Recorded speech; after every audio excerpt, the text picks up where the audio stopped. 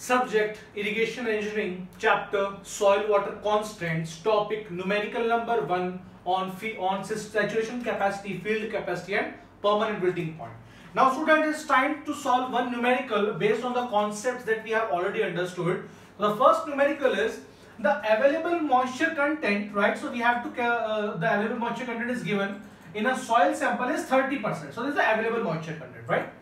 If the field capacity is 46%, the permanent wilting point will be at how much, right? So this is a very straightforward question, simple question. The solution would be like this. So this is the field capacity given to you. It is at 46%, right? We have the permanent wilting point is somewhere here, right? This is a permanent wilting point, and the available moisture content is 30%. So this is 30%.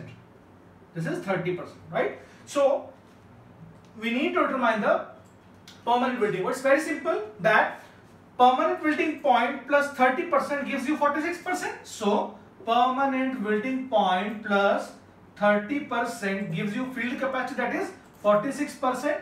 So permanent wilting point will be equal to 46 minus 30, that is 16% will be the correct answer, right? So it will be 16. So it's a very straightforward, simple question. Now let's move forward and solve numerical number 2 on the same topic, saturation capacity, field capacity and permanent wilting point.